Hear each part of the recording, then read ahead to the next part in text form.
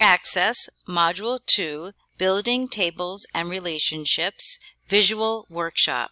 So you'll open up 2-5 and you'll also open up 4 Excel spreadsheets and save them in your folder for retrieving them later on.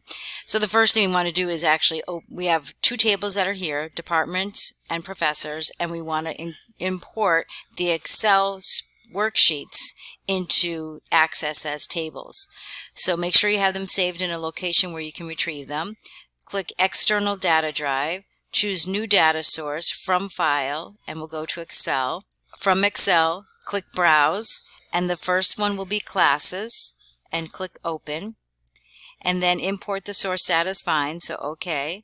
And the next one is OK. Most of the defaults you'll keep the same. Next. Make sure that they all have a check mark for first row contains column headings, and then next, and next. And the only thing next you have to make sure is the primary key for this one is class number. Good. Next.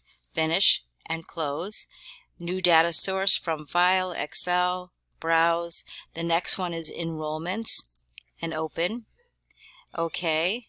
Make sure next, that's fine. First row has a check mark. Next, next. For the primary key, this one should be enrollment ID. Good. Next, finish, close. There's no need to save the import. New data source, Excel, Browse. This one is sections. Open. OK. And that's fine. First row is checked off. OK. Primary key for this one is section number. Perfect. Next, finish. No need to save the import steps. Close. And the last one from Excel is students.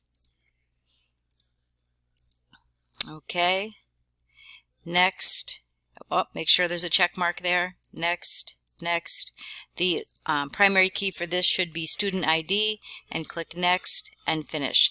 So we went from 2 to 6 tables, and now we'll create a relationship connecting all 6 of the tables. So choose Data Tools, Database Tools, Relationships, and there's all the tables that you have, and if you need to make any of them wider, you may. So the first connection is going to be with departments and professors, and it's department ID with department. So hold with the left mouse and drag to department and let go. Make sure they are all one-to-many. Enforce referential integrity and create. The next one is professor ID, and that goes with section, and they should match. Referential, create. And this one will be class number with class number, so hold and drag and enforce, create. And the next one is section number and section number. They match. Click and create.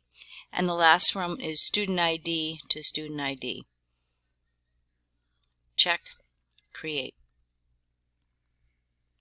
And then click Save and close. Thank you.